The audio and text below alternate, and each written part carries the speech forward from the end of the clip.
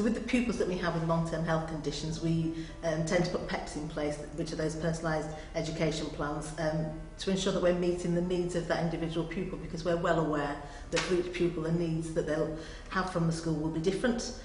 You know, the diagnosis that they have and the way that that presents will be different, and we realise that actually we need to learn from them what it is that they need from us, and we work along with the pupil and the parent and usually the specialists involved to work out what we can do best to support that individual. We used to have meetings every 6 weeks or so where we basically put together ideas of what we're going to do and what lessons to do per week. It's important that pupil's there as well, because as with anything, you know, we have a view of what we think might be best for the pupil. The parent has a view, but that pupil has a view as well. And sometimes that may be where conversations get a little bit tricky at times, because, you know, we all think we want the best for that individual, but we need to hear from them. They let me do a lot of work at home, and they emailed me a whole year of work for one subject. So that was useful, because I could just do it all at home. So have you taken any exams at school?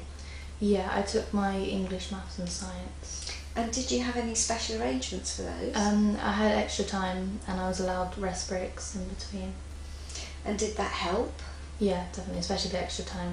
Sometimes there are actions that we put in place, and sometimes those actions are very simple actions, like having a time-out card, that if they're in lessons and they're feeling tired, rather than having to explain to the teacher, you know, I've got this diagnosis and what I'd like to do is go out, they can just present that card and leave the classroom, and we give them those simple things that mean that they're understood and they can go to somebody who they trust to speak, rather than having to speak to lots of different people. I've read online that the experiences aren't always great.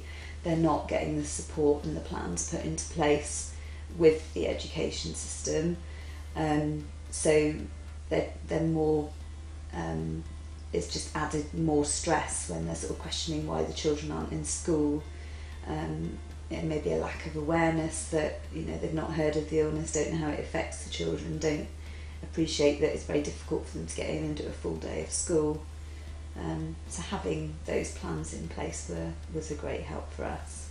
Well, for all of our pupils who've ended up on part-time timetables, they will always include and involve some social time interaction, because we're fully aware that actually just getting them in the morning to attend lessons and going home fulfills that need that they have for their curriculum, but it doesn't fulfil that social gap that they have, and the more that they're off, the more pupils and friends will question why they're not in. Can you imagine what it would have been like then if you had a school that didn't believe you were poorly, and what might that have meant for you? It would have been very stressful. I probably would have failed everything, or nearly everything. It would have just been a lot harder to do it.